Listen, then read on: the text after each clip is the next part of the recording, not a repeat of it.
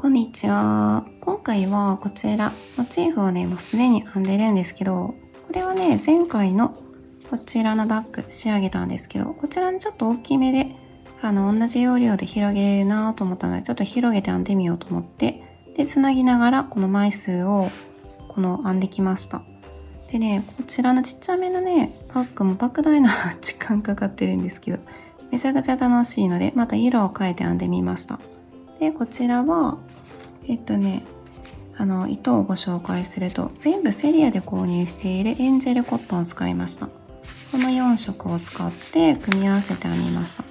中心部分、この黄色の部分が、こちらのカラーナンバー19番ですね。ニューエンジェルコットン、綿 100%25g、65メートル入っています。かぎ針が3号から4号です。こういったのと、次、この白、オフホワイトって感じですね。これがカラーナンバー1番です。こういったのを使いました。で、次は順番的にブラウン。ブラウンは、カラーナンバー14番使っています。で、ピンクはこちらのカラーナンバー13番使っています。これで組み合わせて編んできて、でね、この一つ今、こうやって出してるのは糸処理がね、1枚につきこんだけ出るんですよ。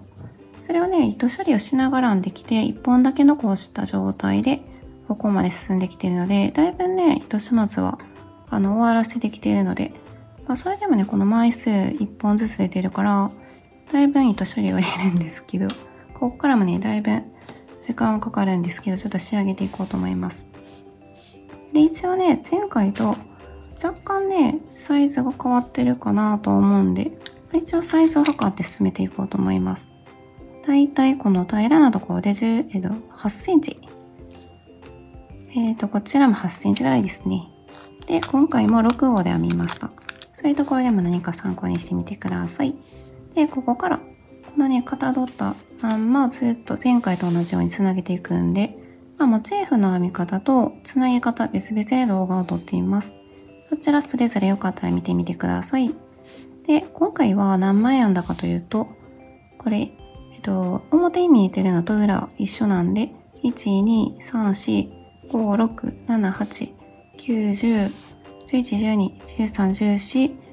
で、15、16、17、18、19、20、21枚編んできています。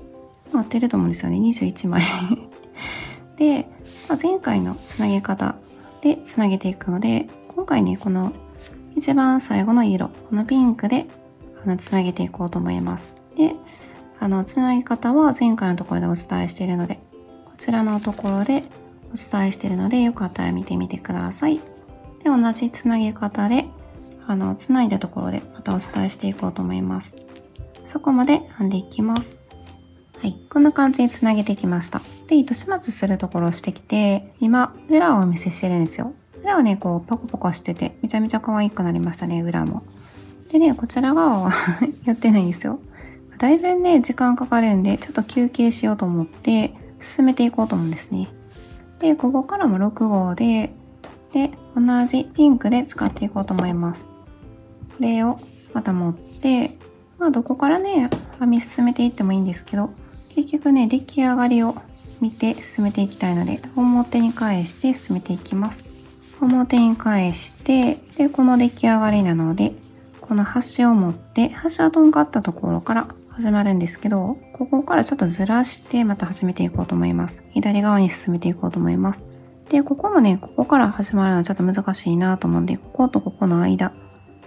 前々段のこの大きい細編みの上のところから拾っていこうと思います。で、ここもいつものように手前筋を残したいので、向こう半目、裏のパチッとしてるとこ取って、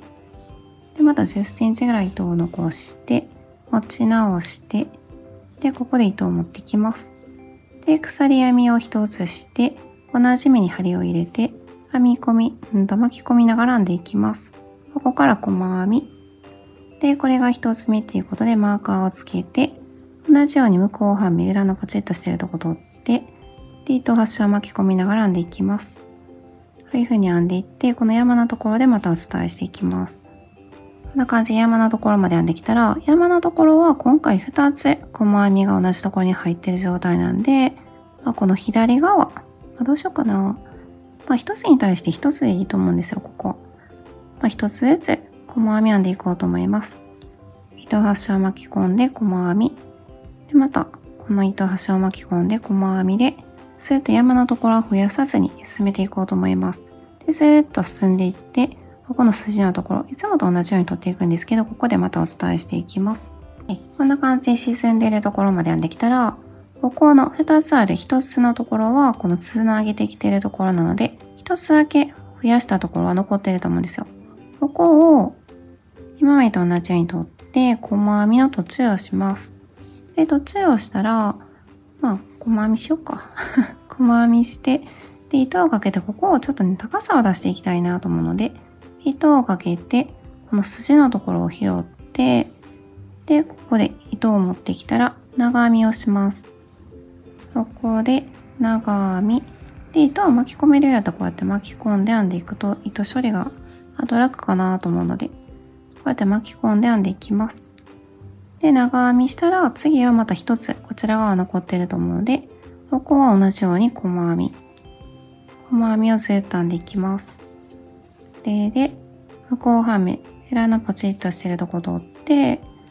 で、細編みをずっと編んでいきます。で、山のところも今回は増やさずにずっと進めていって、で、筋のところは今と同じように、細編み、長編み、細編みでちょっと深さを埋めていく形でずっと進めていこうと思います。これで同じ要領でずっと、ぐるっと一周最後まで同じように編んでいきます。こんな感じで一周同じように編んできました。で、一番最後の細編みしたら、次も筋を残して細編み編んでいきたいので、このまま引き抜き立ち上がりなしで、向こう半目、ヘラのパチッとしているところを一つ目取って、で、ここで目を入れていこうと思います。細編み。で、これが一つ目っていうことでマーカーをつけて進めていきます。で、あとはずっと同じように取って、一つに対して一つずつ。この山のところも増やさずに一つに対して一つずつ編んでいって、で、ここの沈んだところでまたお伝えしていきます。こんな感じでずっと編んできて、この沈んだこの線のところ、前段長編みしたところまで編んできました。この手前今細編みしたら、長編みの頭に同じように向こう半目、ヘラのポチッとしているところを取って糸をかけて、また長編みをしていこうと思います。それで、左2本、また2本、長編みで、これでまた次のところ、細編みで進めていきます。一つに対して一つずつ細編み。で、また線のところ、前段長編みしているところの頭に、同じように取って長編みをして、こういうところ、それと同じように最後まで編んでいきます。こんな感じでぐるっと一周同じように編んできました。で、一番最後の細編みをして、最初のマーカー入っているところ、また同じように引き抜き立ち上がりなしで向こう半目、ヘラのポチッとしているところ取って、細編み。で、これが一つ目っていうことでマーカーをつけて、また左側に進んでいきます。で、次のところで持ち手をつけようと思って、このマーカーをつけてます。同じ色だからちょっと見にくかったかもしれないですけど、ちょっとね、ここでお伝えすると、どこにつけたかというと、このモチーフの大きい細編みの頭をずっと辿って、細編み、細編み、細編み。この一番最後のところでつけています。で、こちら側も、このモチーフのこの外側の、ここの頭を辿っていって、ここだなっていうところをつけて、で、反対側も同じようにつけて、一応ね、この2つが合うかなと思って見て、これで進めていきます。合ってたので。で、また左側に進んでいくんですけど、またここからも筋を残して細編みを編んでいって、で、この沈んでいるところ、前段の長編みのところには長編みをしていこうと思います。で、この山のところは、また同じように一つに対して一つずつ筋を残して細編みを編んでいきます。このマーカーの手前まで同じように編んでいきます。こんな感じでマーカーの一つ手前のところまで細編みを編んできました。そしたらマーカーのところ、また筋を手前に置けて向こう半目、裏のポチッとしているところを通って、ここまで細編みを編みます。そしたらいつものように鎖編みで1、2、3っていう感じで好みの数、鎖編みで持ち手の長さを決めていきます。こんな感じで今回は65目の鎖編みで決めていこうと思います。で、このマーカーついているところから出てきたので、マーカーついているところに戻ります。それでマーカーついているところの向こう半目、裏のポチッとしているところ取ってきたので、同じように取って、こで細編みでつなぎます。細編み。で、ここからずっと同じように、この長編み入れるところは長編みして、筋を残して、で、このマーカーのところまで細編みをしたら、ここでまた65鎖編みをして、同じように最初のところまで編んでいきます。はい、こんな感じで同じように編んできて持ち手がつけてこれました。そしたらさっきと同じように、この一番最後の細編みも筋を残して編んだら、このマーカー入っているところ、同じように引き抜き立ち上がりなしで細編みをして、でまたこれが一つ目っていうことでマーカーをつけて、左側に進んで、また筋を残して細編みをずっと編んでいきます。で編んでいって、この持ち手の際のところでまたお伝えしていきます。はい、こんな感じで持ち手の際まで同じように編んできました。で、ここの長編みはずっと長編みで編んできましたね。今も長編みで編んでます。で、この2つ目が残っている状態のところまで編んできたら、最後から2番目、ここも同じところを刺して、細編みの途中。で、この状態で一番最後のところも同じように刺して、引き出したら、鎖編み1つ目は手前半目を受けて、向こうを押したら、向こう半目、裏山を拾っている状態のところで針を入れて、4本を新たに糸をかけて引き抜き。それであと3点同じところをあるので同じように編んでいきます。で、鎖編みのところはこの手前半目が残る形でずっと細編みを1つに対して1つずつ編んでいきます。同じようにぐるっと一周最後まで編んでいきます。この沈んでいるところもまた長編みをしていきます。はい、こんな感じでぐるっと一周同じように細編みを編んできました。で、こういう長編みするところは長編みして、で、この最後の細編みのところまで編んだら、最初の細編みのこの頭全部拾おうと思います。拾って糸をかけて引き抜き。それで一周最後引き抜き編みをして仕上げていきます。これが一つ目ということでマーカーをつけて、次の目、針を入れて引き抜き。針を入れて引き抜きでぐるっと一周同じように編んでいきます。はい、こんな感じで一周引き抜き編みをしてきました。そしたら最後の目まで引き抜きをして、ここで10センチぐらい糸を残してカットします。で、スッと抜いて、で、針に糸を通したら、最初の目、手前から向こうに針を入れて、いつものように糸始末をしていきます。引き抜いて、で、この出てきたところに戻って、一回グッと締めて、まあ、目を残してもいいかなと思うんですけど、まあ、こんな感じで、まあ、グッと締めても、まあ、グッと締めようかな。グッと締めて、で、裏に返し返し糸始末をしていきます。こんな感じで何回かしたら糸をギリギリでカットします。で、この内側も引き抜き編みを入れていきます。まあ、どこから進めてもいいんですけど、持ち手のちょっと上がったところから編んでいきます。まあ、ちょっと太さも出したいなと思うので、まあ、細編み編んでいこうと思います。どこからでもいいんですけど、この半目残っていると思うので、ここで針を入れて、で、裏に10センチぐらい糸を残して押さえ直して、で、糸を持ってきたら立ち上がりを一つ。で、まあ、同じ目で、この表出来上がりを見て進めていこうと思います。同じ目に針を入れて、糸端を巻き込んで編んでいこうと思います。それで、細編み。で、細編みしたら一つ目のところにマーカーをつけていきます。で、この半目を一つに対して一つずつ拾って細編み編んでいきます。こんな感じで編んできたら、一番最後の半目のところ、こういう風に細編みの途中を編んで、で、この目が入っているところ、また細編みの途中を編みたいので、針を入れて、糸を持ってきます。で、ここで3本かかっている状態で、このまんま次の、ずっとね、また筋を残したいので、向こう半目、裏のポチッとしているところを取って糸を持ってきて、4本を一度に引き抜いて、こ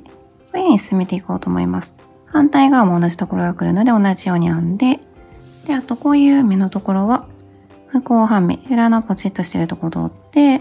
編んでいこうと思います。細編み、向こう半目、裏のポチッとしているところを取って、細編み。で、ぐるっと一周。ここの半目のところは、半目取って細編み。最後のところまで同じように編んでいきます。こんな感じでぐるっと一周細編み編んできたら、表出来上がりを見て、最初の細編みの頭、全部針を入れて、糸をかけて引き抜きます。これが一つ目ということでマーカーをつけて、内側も一周引き抜き編みを入れていきます。頭を全部すくって引き抜き。頭を全部すくって引き抜きで、こういう狭めたところも一つに対して一つずつ、くるっと一周最後まで同じように編んでいきます。はい、こんな感じで内側、くるっと一周引き抜き編みをしてきて、一番最後の目はせずに、ここで10センチぐらい糸を残してカットします。で、セット抜いて、で、針に糸を通したら、最初の目、手前から向こうに針を入れて、で、引き抜いて、この出てきたところに戻って、で、一回グッと締めて、で、周りと同じぐらいの目を残して、裏に返し返し糸始末をしていきます。で、最初、糸は巻き込んで編んできたので、この、もうちょっとね、糸があるので、糸始末してもいいですよね。で、今カットした糸は上側っていう感じで分散させて糸始末をしていきます。こんな感じで内側がスッキリするので、こちらも同じようにしていきます。で、糸始末するところ、片面まだやってないので、片面、できるだけ編み地を崩さないようにして糸始末をして完成させていきます。こんな感じで糸始末を全部して仕上げてきました。めちゃめちゃ時間かかりました。それで、この裏もポコポコしててめちゃめちゃ可愛いので、編み地を崩さないようにして糸始末をしてきてました。で、緑の方もお見せすると、緑も同じ感じですよね。でも色が違うからね、だいぶ雰囲気が違って面白いかなと思います。こんな感じで。こんな感じになっています。若干ね、このサイズは違うんですけど、この一つのモチーフが。でもね、そんな変わらないと思うんですよね。で、この同じ組み合わせ、糸で編んでも同じぐらいの大きさになると思います。同じ枚数つなげると。で、それぞれ表に向けていきます。はい、こんな感じで表に返して、ちょっとピンクだけサイズを測っていきます。大体にはなるんですけど、この深さ、この沈んでいるところで測ろうと思うんですけど、大体 25.5 センチぐらいになっています。で、マッチはないんで、そこから何点か測っていきます。そこは26センチぐらい。で、中心部分で大体26センチ、同じぐらいですね。で、上のところで大体27センチぐらいになっています。この持ち手、中を測っていきます。今回肩からかけれるぐらいの長さになっています。結構ね、大きめに作ったんで、若干ね、伸びるとは思うんですけど、34.5 センチぐらいになっています。で、持ち手の幅を測ると2センチぐらいです。で、ピンクは2玉。で、こちらの、それぞれお伝えした通りだと思うんですけど、そういうところでも何か参考にしてみてください。ちょっとね、緑と重ねてサイズを見てみると、こんな感じでだいぶ違いますよね。この緑の方もね、莫大な時間かかるんですけど、糸処理が大変ですよね。これはね、めちゃめちゃ楽しいんで、ぜひいろんな色で、いろんな大きさで編んでみてください。こんな感じで、いろんなね、組み合わせによってもだいぶ雰囲気、見え方が違うので楽しいと思うんですよね。